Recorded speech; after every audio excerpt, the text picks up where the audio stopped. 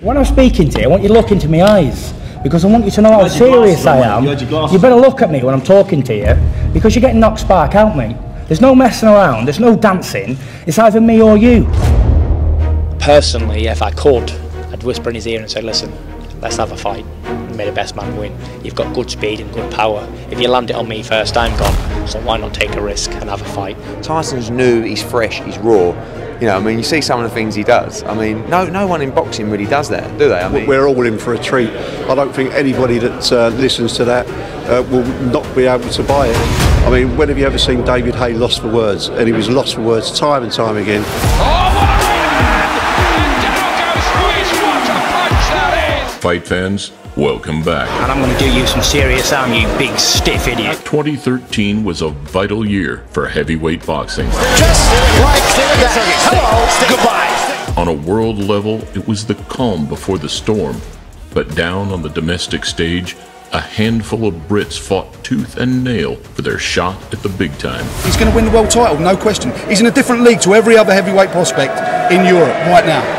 Well, this is where the journey begins, isn't it? Whilst Anthony Joshua's introduction gathered pace. Do we have another Lennox Lewis on our hands? Do we have another Audley Harrison on our hands? Or do we have something in between? Audley Harrison's curtains were slowly closing. Harrison, down he goes in round 3. And Chisora was coming off 3 back-to-back losses, which left Fury, Haye, and Price, a triangle of polarizing characters, snapping at one another's ankles. I'm the best fighter on the planet, including all weights, because there's not a man born from his mother can beat Tyson Fury. I don't care if he's 7 foot or 3 foot tall. I'm convinced I can crush anyone in the world. I'm in great condition, as you can see. I can punch and land punches whenever I choose to. It takes someone to bring that out of me. When someone mistakes niceness for weakness, I won't stand for it.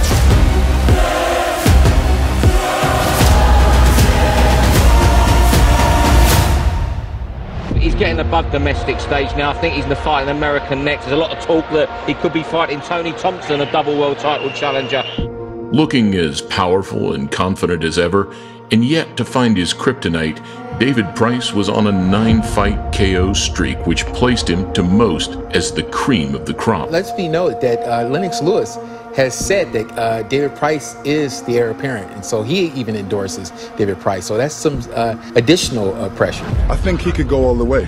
He's got the talent, and he's got the hype and the determination. So, and when Lennox says that, you know, that's almost like that's the British stamp of approval there. He was closely followed, however, by Tyson Fury, who would taunt and provoke him at every given opportunity. Just a Liverpool plumber. I'll fight David Price any day of the week. You see you plumber from Liverpool. It's personal between me and you, and I'm going to do you some serious harm, you big stiff idiot. That's what he was called, wasn't he?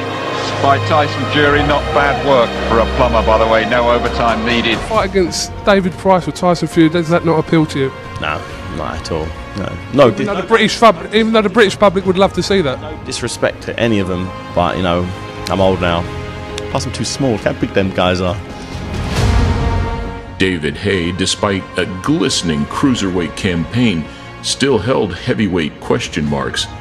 He had captured the public's imagination by conquering a 7-foot giant. Oh, he's going to get it with a left hook. What a finish here. He had put away Audley in 3. And he's going to finish it here. I think he does finish it. But the last couple of years had seen him come under fire after a lackluster points loss to Vladimir Klitschko. David Haye just cannot set anything up whatsoever. It's just wild swings. Everything he does is off balance, and that's the reason he keeps going over. If that had been me, I'd have left my heart in that ring, and I got knocked spark out. There's no shame in losing a fight. Losing and not trying to survive, that's disgraceful in my opinion. I'd never do that. I'd get carried out the ring before I do that. After talking what he was going to do, and then to absolutely produce nothing, and then to blame it all on his pinky toe. At this point, Fury versus Price looked like the one to make. Two giants with power, speed, and brimming with confidence. He's probably watching this. You got a message for him? Tyson Fury, I know you're a fighting man. Got a lot of reason left for you. Now let's get the fight on. See who's the better man, like we've been arguing for the last few years over there, and let's get it done. Price's wins had been more convincing, but Fury's were more exciting. That crossover defense, trying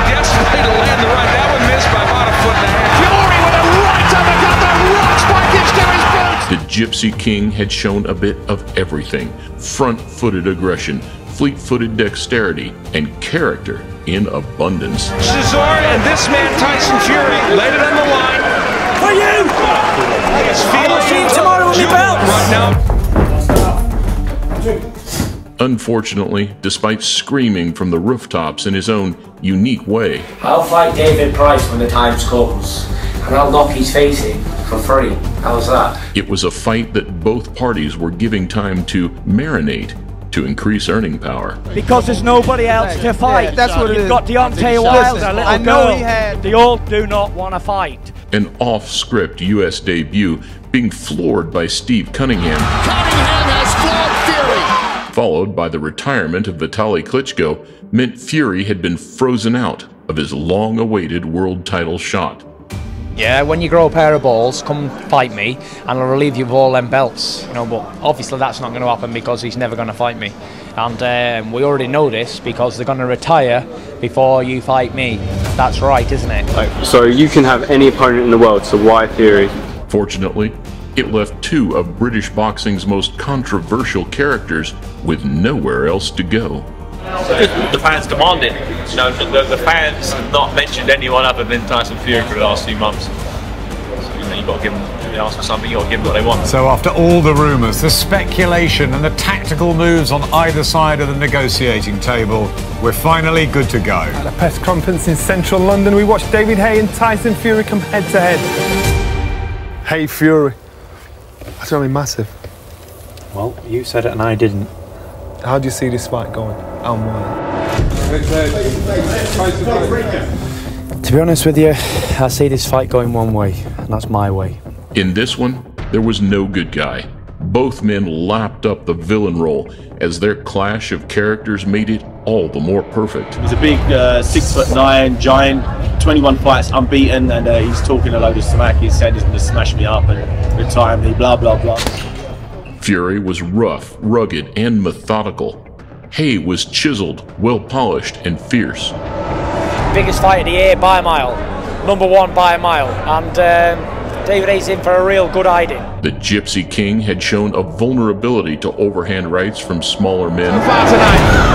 Fury is down! And the Haymaker had shown difficulty against the taller, more imposing figures. It's a massive heavyweight fight for this country, the biggest since Lennox Lewis fought Frank Bruno those years ago. Haye was usually the talker, intimidating his opponents and bringing the heat. You'll never be able to step foot in England again David, after this. you ain't the prophet. You're going to slink back off to LA and hide out in the hills. Okay. But even at this stage of his career, long before the Wilder promises and the Klitschko mind games, Tyson Fury was already a different kettle of fish. Your typically kind of outrageous, outspoken behaviour in a press conference seemed to put David Haye in his shell a little bit. He was a lot quieter than we're used to seeing him. I want him to be the champion in this fight because this is the last time he's ever going to be a champion in history again. Never. Why do you think that was? You know, because he's used to being the vocal person. He's used to talking the talk when it comes to people, but, you know, he ain't going to out-talk me in a million years. And I think he got the drift of after the first 5 minutes. Tyson Fury's coming out with all these things. What is going through your head? Do you think of something to come back with, or are you genuinely laughing to yourself? It's either me or you. On the night, it's having it. I ain't running around from you. I ain't Vlad with no heart and no I'm Tyson Fury, and I come to fight. At the start, I started thinking about coming back with stuff, but then I'd be lowering myself to his level. Haye's recent shortcomings and blemished record gave Fury something to chip away at. I'm the one who's on everyone's tongue. You're just the one who stinks the place out against people and blames it on your little toes, making excuses. They told us he was going to decapitate Vladimir and Vitaly, and he didn't do all when he went there. Run around the ring and got humiliated and got his little toe out, made an excuse, you know. And I hate when boxers make excuses after fights. It makes me sick. But you know, I broke my toe 3 weeks ago, and there was no way I was going to pull out this fight. And then to absolutely produce nothing, and then to blame it all on his pinky toe. David Haye didn't try and win that fight, in my opinion. He tried to survive. But obviously, Haye would perhaps be far more aggressive against kids like Chisora and Fury. I couldn't give a about being a celebrity, being on somebody's tongue or anything in the newspapers. You are. You're a celebrity little fighting man. The coming weeks saw a clear dislike form. as studio face-offs and packed-out press conferences brought the two within touching distance of one another. He thinks I'm just a small, pumped-up cruiserweight that's fought a load of bums, and he's going to come out and, as he said in the press conference, swat me like a fly. You're a stepping stone, sir. I'm stepping on you. I've got a fly squatter, and you're a little fly, and it's going to go... Is that right, Adam? Am I going to fight the best David Haye ever? Yes. That's good, because after I beat him, I don't want no excuses for people to say he was over the hill, he was past it, he was thinking about other things. Fury seemed to know he was all wrong for David, and his extreme self-confidence seemed to throw the Londoner off. I can beat Usain Bolt at 100 metres. But you can't, that's the only reason. Why not? Why can't I? Because it's disbelief. Aha, finally we hit the nail on the head. You can't do it, but I can. So you can beat Usain Bolt as well, yeah? No, I can beat you, though. I don't need to beat Usain Bolt, do I? But if David Haye comes to try and knock me out, then it's going to be a fight. Because as he said to Vladimir, are you going to come and fight? The Haymaker's coming for you, trust me. You can hide, don't hide. Why are you running for? Don't hide, come and fight. Don't hide, come and fight. I can't. Bring the fight. I'm asking you the question now, my friend. Are you going to come and fight? The September showdown loomed, tickets sold within 24 hours, and a verbal game of cat and mouse ensued. Now, if you're a fan of boxing, you'll know all about Tyson Fury. If you're not, then you soon will. Eagerly awaited £10 million fight with David Haye. Stuart Pollitt was waiting for him, but he was scared at Manchester Airport. Has David Haye's worst nightmare just landed? All right, back in the UK, baby. Tyson Fury is ready for the biggest bout of his career. So you've got to get people excited, and he's got people excited. They might be excited to see him get knocked out, but it's excited nonetheless. Not only am I going to splatter David Haye, I'm going to smash that robotic Ukrainian into next week as well. Fury pressed buttons and turned up the heat, sitting somewhere on the cusp of being annoying, enthralling, and absolutely terrifying. They do say never to argue with an idiot, as they always beat you on experience. You told me a story about when you was at the amateurs, Mr. David Haye, you asked him for a photo. You didn't get the response you would wanted from one of your heroes. About 2007, I left a bitter taste in my mouth. I was only a kid, and listen, he disrespected me that night, yeah? I was amateur boxing, I came to shake his hand, he looked at me like I was a piece of But I said to myself, if I ever come up to be on a level to fight somebody, I'm going to take him out, I'm going to rip his heart out of his body and feed it to him. And that's what I promise I'll do. This is my special message to David the Haymaker Haye. David, I'm going to rip your heart out, make you eat it, you. I'm going to make you yourself. Haye had drafted in some huge heavyweights, including Deontay Wilder, as preparation for the bout. We've got 2 weeks to go till Tyson Fury gets knocked out on September 28th. But sparring whispers suggested things weren't going as smoothly as expected. Training with David Haye recently, been doing sparring. Oh, it's been absolutely brilliant. You know, I've got no marks on my face. My nose is still straight. I can go on and say how great in shape David is. You know, just like, you know, Tyson Campbell can say how great in shape he is. Sparring's been harder than any of my fights so far, and I've been doing it every other day. It's been very, very, very, very tough. I was training Saturday morning. I was in the gym and I got a call from Peter saying I'll come up to the room, urgent news. With just a week to go, in the final sparring session of the camp, the Haymaker suffered a cut above his left eye, forcing the fight to be cancelled indefinitely. How did it happen? I don't know, second round, everything was going okay, and went back to the corner, cut, it happens. Before I was on my way, I thought, yeah, he's pulled out, because I always said he was going to pull out. Kept saying, don't pull out, don't pull out. I saw a couple of his interviews, and I think he had a feeling as well that it wouldn't happen. The whole Fury camp seemed to have had that feeling that this fight weren't going to happen. Yeah. Things were going wrong. George Groves left the camp, so it must have been a camp. I heard he was getting done in sparring. It was another bout of frustration for Team Fury, and a moment that might have changed heavyweight history forever. Why can I not get my time to shine? Give me a reason. Mind games aside, if the 2013 showdown did happen, Haye could have seriously challenged Fury. David Haye's my pick for this. Inside 3 rounds. He has, one-punch knockout power. With that speed, will make him heavy favourite, in my opinion. You'd fancy Haye to be too quick for him and have too much sideways movement for him. Honestly, I think Haye knocks him out. I mean, I would probably bet my money on Haye because they got 12 rounds and Tyson is going to get hit. If you try to go and make a slugfest, David will catch him. But now, 15 months out of professional competition, the ring rust and inactivity would mean we would never truly see the same haymaker again. Emotions are going to get involved. I think you're wrong. I expect you to say everybody's wrong. Ladies and gentlemen, this is the Haymaker calling, letting you guys know that my fight with Tyson Fury has been rescheduled for February 8th, live on Sky Box Office.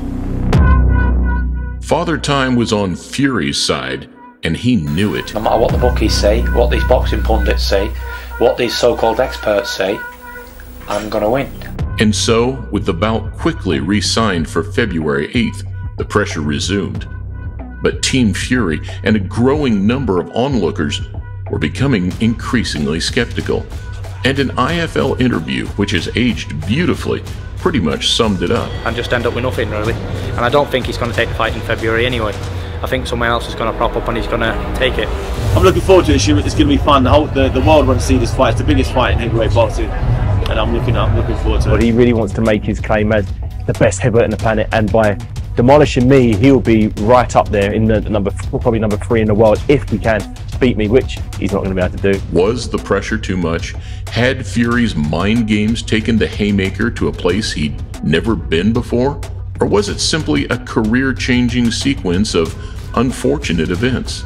Either way, before year out, an image of a hospitalized David Haye would force another cancellation, and 5 hours of shoulder surgery would send Haye into retirement on doctor's advice. Now, is David Haye about to hang up his gloves for good? The former boxing heavyweight champion has been dealt a crushing blow, not by an opponent, but by doctors. It's legitimate. A week ago, he underwent a 5-hour operation on his shoulder to reconstruct his shoulder. And I think that will be the end. You know, Tyson Fury go his own way, and I think that David Haye may slip into retirement. You think this is not the last we see of David Haye in the ring? I don't think so. I don't think so. I think there's still a bit more to come. And now it's a really difficult job for Tyson Fury and his promoters and his team, because where do you go? I've had better years. I had better years. 2013 is a very unlucky year for the Haymaker. You know, sure. People talk about the Wilder fight, people talk about the Stiverne fight. They're all great fights, but the money's not there.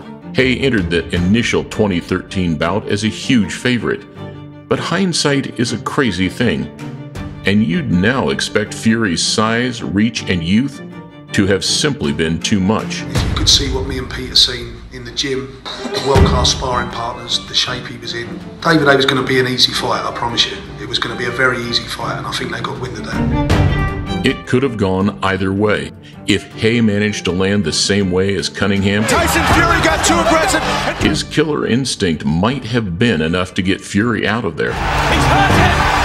And David Haye goes for the finish. But the Gypsy King had better movement than Klitschko, who had managed to completely nullify Haye. The plus points for Tyson Fury now is his profile has risen incredibly through the fact he hasn't even had a fight. Either way, an unbroken Haye versus a green Tyson Fury would have been an incredible fight. Don't make a cup of tea, don't get off the sofa, because it's going to be one of those fights. The closest we'd eventually get came 4 years later in the form of Tony Bellew, a man who, employing the same confidence and tactics as Fury, was also all wrong for David.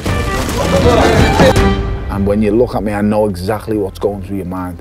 Boy, I'm going to render you unconscious. You're not. Believe me, you're not. Tony Bellew predicts that he will close the curtain on David Haye's career forever. Because it doesn't matter what you do, how hard you train, what weights you lift, you're going to lose on May the 5th. Very good counter puncher. Missing quite wildly there. David Haye again called from Bellew. Great defense. Because you are going to get pushed again to a place where you don't want to be, where you haven't been for a long, long time, and it's going to fail you again. Push off the back foot and try to do that. Oh, massive shot from Tony Bellew. It's been stopped. It is repeat for Tony Bellew. He does it all over again. And it is surely the end for David Haye. With 2 back-to-back losses, the Haymaker eventually bowed out of the sport. And whilst the Fury-Haye debacle left a sour taste in the mouth of both men, it would be Fury who had the last laugh. The great fight that never happened. That was the one that never happened, but It was. Regrets that fight never happened. They say time is a healer. And I'm healed now, thank God. Are you over it now? I was bitter for And a you long got time. over it now. Yes. Ironically, Hay picked Wilder to beat Fury every single time out, but heaped more and more praise on the Gypsy King each time he was proved wrong. Final prediction is Deontay Wilder wins via stoppage within the first 8 rounds. Fury crazily, his arms behind his back. The decision is a split decision draw. Deontay Wilder, I don't think he boxed very well. I think, as he said afterwards, he was rushing his work. Maybe the big occasion got to him. I'll tell you what's going to happen. He's going to get bullied to death and stopped in about 8 or 9 rounds. I think it's a dangerous tactic. It's crazy. There's a way to knock him out. He's not going to run in with his chin in the air for a big punch. That didn't happen. I remember thinking, from the moment he said he doesn't expect it, I remember thinking, yeah, whatever. Obviously, they're not taking it seriously. I don't think he's got much shot. And he's gone. He's gone. They've thrown the towel in. The fight's all over. The fight's all over. Continues to impress. He continues to shut the doubters down and shut them up. I was one of the doubters going into this fight. I was like, no, okay. Now, okay. Okay, he's done it. Wilder, who's had surgery on his arm to repair his arm and he's now bigger and stronger than he's ever been before. I think we're going to get an upset, and I think more now after that weigh-in.